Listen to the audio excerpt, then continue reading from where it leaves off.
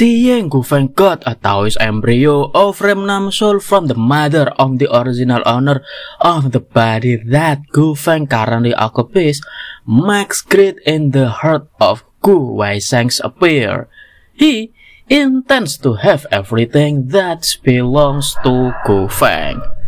Hello everyone, meet again with Mimin Aoi. In this video, Mimin will review chapter 17 of Manhua Great Was the True Destiny.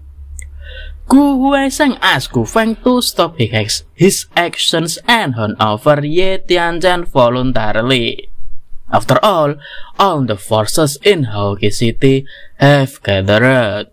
So, no matter how much backup that Gu Feng has, it is still difficult for him to escape.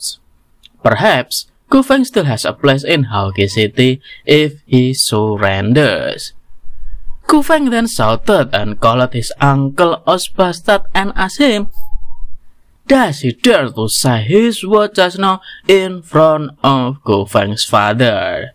Meanwhile, Ye Tianzhen herself asked Gu Feng to fight if he really wanted to, because Ye Tianzhen does everything by himself and will take responsibility for himself as well.